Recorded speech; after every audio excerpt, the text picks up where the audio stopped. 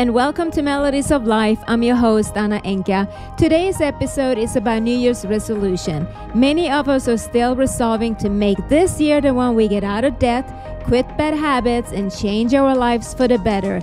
The start of a new year serves an opportunity for many to set new goals and commitment to better habits, right?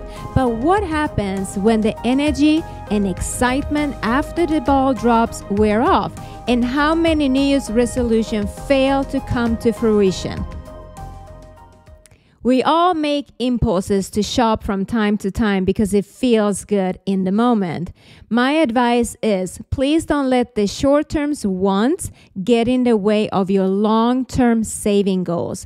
Planning to save money is top of mind for many people. Maybe you have been trying to pay off your credit cards, but have been struggling to save money because of the inflation.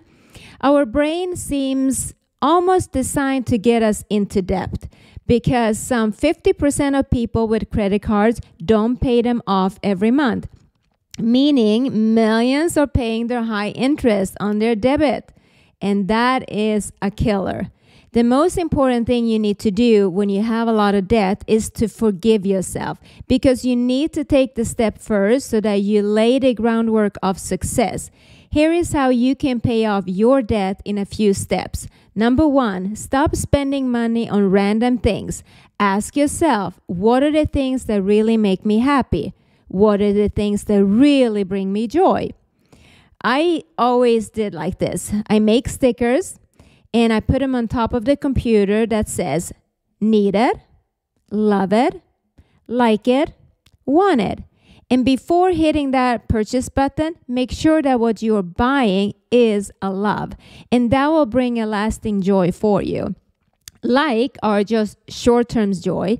That means less than a year you will enjoy it. Wants are just instant gratification, where not even a day later will be going to be interested in that thing you purchased. It's just going to be gone.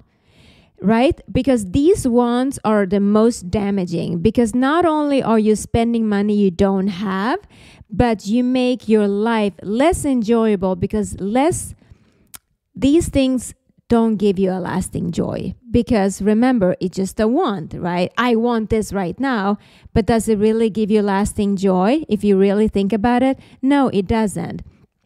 And even if this is a hard task to do, but it's like everything else, you got to practice, because it doesn't come easily at first.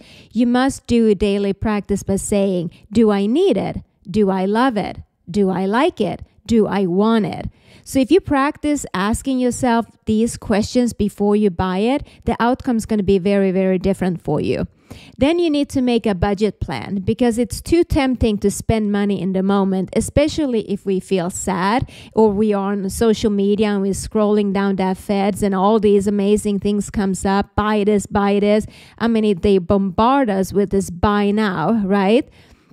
So setting financial goals, whatever you want to save up for a purchase or simply get by week by week.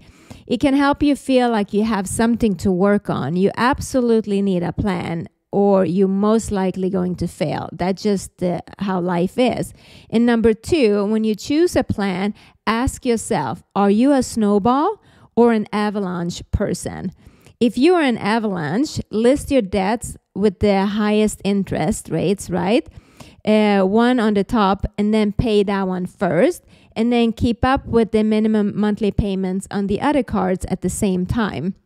You will be much better off economic perspective paying off the highest interest rate debts first, because especially you will have less total debt to have pay off over the time, because it adds up real quick.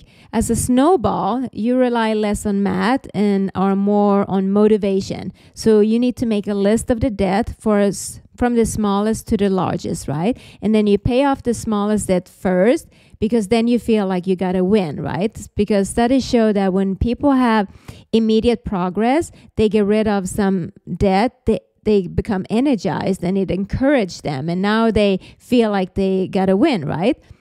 So these small wins help you build a momentum, like a snowball rolling down the mountain. And number 3, take a good look at your spending and write them down, right? Can you spend less or can you earn more? You must choose one over the other. And when you go out for dinner or whatever you got to do, leave the credit cards at home, because you will spend less when you use cash, because you see it right in your hand and it disappears really quick. When you have a credit card, it's so easy to just charge, because it's money that you really don't see. It's just a number. And you can also use the envelope method by putting the budgeted amount of cash to your limit to your purchases, right? So say if you have an envelope and you put $500 in there, and that's what you have to spend on different things in a month. So then you will see when that $500, when that is gone, right? And that's going to help you to really focus on what do I really need? Because like I said before, when we use cash, we want to spend less money. And so don't focus on the small stuff, because go after the big budget items. So really take a look on what the big items are that you can budget, okay? And the 4, when you get a tax refund, don't spend it, okay? Use it to pay down your debt on your credit cards, because that's what you need to focus on.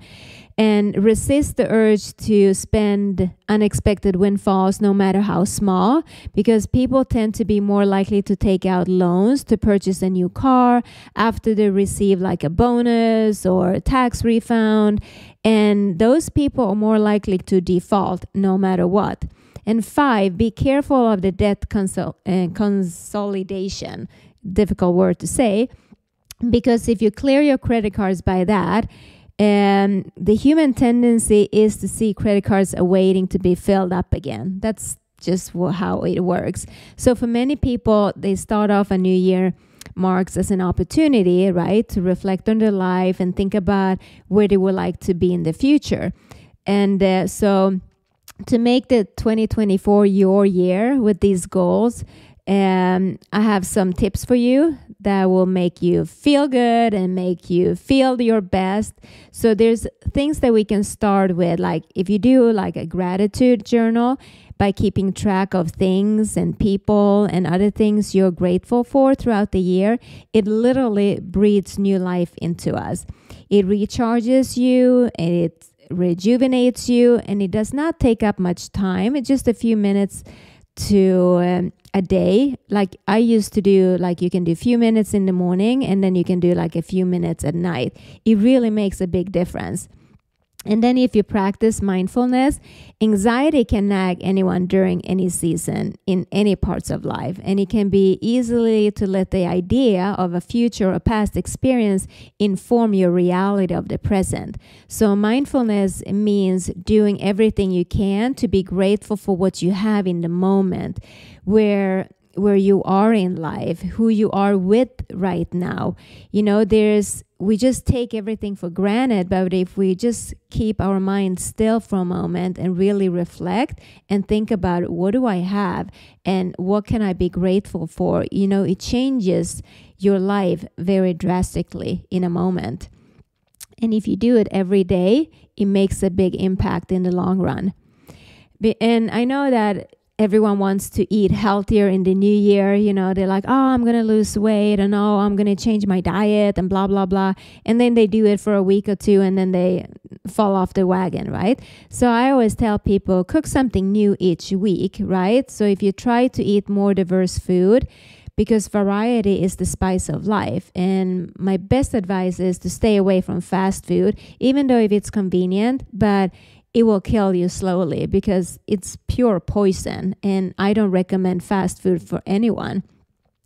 And if you drink less alcohol, because I think you already know that you don't need to drink to have fun. So why not make this year the one when you cut back on the alcohol, right? So doing so will actually improve your mood, sleep, and skin, and your immune system. Plus, it's a big money saver in the long run. And also, if you commit to a healthier sleeping routine, so many issues are traced back to poor night's sleep. So the habit you maintain to get a good sleep every night may look different for everyone, but try to make your routine what's going to work for you, even though it's hard in the beginning. And that's with everything. When we first start out, it's like, I don't want to do this, or we go back in old habits, but really stay focused and commit, because that's what you need to do to get results. And also, a lot of people I would recommend to quit smoking, and that includes vapes. I know that it's extremely harmful for your health, particularly for your lungs. And what saddens me is there's so many young kids are like vaping everywhere. I mean, I can't go anywhere and I just see them all vaping, and I'm like, what is wrong with these people? And then I see like parents joining their kids, and that just want me to strangle that parent, because that is not okay. And for me, that is child abuse.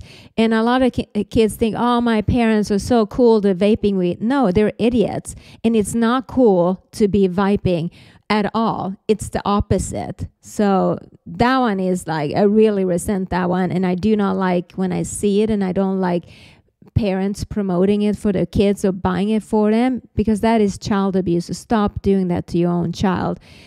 Give them better and healthy habits instead, and don't let them go down your drain, okay?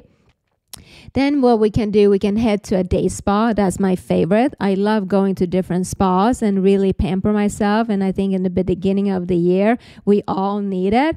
You know, it sets the tone for the rest of the year. And it's also, there's a lot of good reasons for why you need to treat yourself. And massage is very effective because it's managing stress related to cortisol levels while boosting your serotonin. It empowers individual, it regulates feelings of anxiety and sadness, and it fulfills the need of a human contact. So if you don't get that a lot in your life, then a massage is very, very helpful.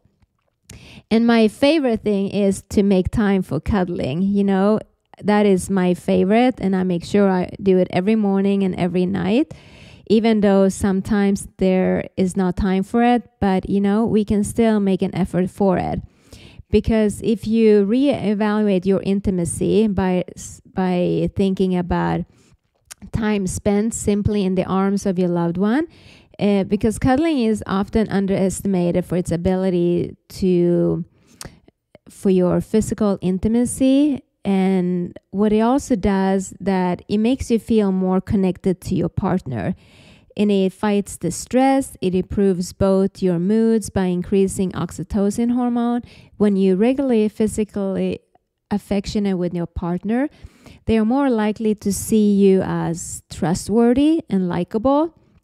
And when I say cuddling, it doesn't mean that it has to result in sex or erotic exchanges to impact relationship positively. It can be enough to just lay and hug each other, or, you know, just a few minutes to really show your appreciation for the other person. And then a last one, I would say, if you write to yourself, right? If you do a letter for yourself, because when your inner critic picks up the bullhorn and write down the kind of words you would say to a friend in a same situation, right? Because we are always the hardest critic for ourselves. And we say things to ourselves that we wouldn't even say to somebody else. So why do we do it to ourselves? And we all have such a hard time channeling compassion for ourselves. So by writing it down makes it easier to shift the perspective. I know it sounds silly, but it is a really good one. And the most important one is to give yourself compliments, right? We can give everyone compliments, the neighbor, we meet somebody on the street, we can say, oh my God, I love your dress, or I love your shoes, I love your purse. But what about giving yourself the compliments? Tell yourself, today is my day. I am thankful for me, right? Positive self-talk helps you to focus on what's good in your life. And gratitude makes you feel happier and more satisfied. And it even improves your sleep. So if you repeat an affirmation related to gratitude in the morning, you're likely to show and feel more of it throughout the day. So, and the last one is to say goodbye to toxic friends, because we all have them. And oh boy, are they draining, or like they just take all the energy out of you, or they just so toxic with their behavior and what they're talking about and what they're believing in. You really got to clear them out, because I say friends are like weeds. You got to pick them out, right? Because it may feel impossible, but But there are ways to break up with a friend and turn a frenemy without imploding your social life. And sometimes ghosting is appropriate. Approaching the situation with a structured conversation can help you get closure you need to grow, because they don't bring anything into your life. So get rid of it, okay? And you might be thinking, oh my God, everything you have said, I have already tried all of that, but none of it is working, and you being frustrated, right? So now I want you to ask yourself, how do I keep my New Year's resolution and have a successful upcoming year, right? And my answer is your core values. They are like fingerprints alike, and no two people have the same values. And they are the things that gives us energy, things that we prioritize our time for, and most importantly, things that align with who we are and what our beliefs are. So some of the most important things in our lives are often those that are missing. These things will be then move their way up on our scale of values. The most important of value is, the higher it will be on your list, you will be more disciplined in it. And no matter what, you will find time to do it. You're not going to find outside stimulation to do it. You're just going to do it automatically because it is important to you and you value it so much. So no matter what, you will put all the time and effort into that. When something is missing within our lives, we tend to focus on it and do anything to obtain it. For example, if you want to be healthy and exercise more, but health is not your real value or priority, you're going to come up with excuses. Oh, I don't have time. I want to do it, but, I got to focus on the kids. And, oh, yeah, I was going to work out today, but then something came up on work and kept me. So you have all these excuses. And the chances of success are extremely low because it's not your highest value. So that's why you will never succeed on it. On the other hand, if you're being like an involved, good parent and is your highest value, right? Then a resolution to spend more time with your kids has much better chance of success because you really, really value it. And it's very important for you. That's why you will have a success with it. And when I talk about values, people sometimes don't understand what true values are, and they mix them up with fantasies. So, and a value and a fantasy are two different things. And to have a New Year's resolution that you will be able to keep throughout the year, it has to be what is your true value. So you got to separate that and make sure that it's not a fantasy. That's something that you want to do, but is it realistic? Not really. Will you put the time and effort to make it happen? Not really. So be really clear on that, if it's a value or if it's a fantasy, okay? And if you fail to keep your resolutions, you probably still see the old habits as more effective, and that's why you keep falling back on them. So every decision you make and action you take is based upon the perception of what you think will give you more of an advantage over a disadvantage. So when your why is big enough, your how will take care of themselves. That is just life. So I want to wish you all a happy new year. And I hope that you will be the best year of your all. And if you're seriously committed to your own growth, if you're ready to go inwards and do the work on yourself by clearing your blockages, clarifying your vision, and balance your mind, then I would recommend that you please visit my website, Anna Enke Wellness. Use my code PODCASTAA, and you will get your first sessions for $100. If you have any questions while listening, please subscribe and leave your comments, and you will receive answers to your specific questions.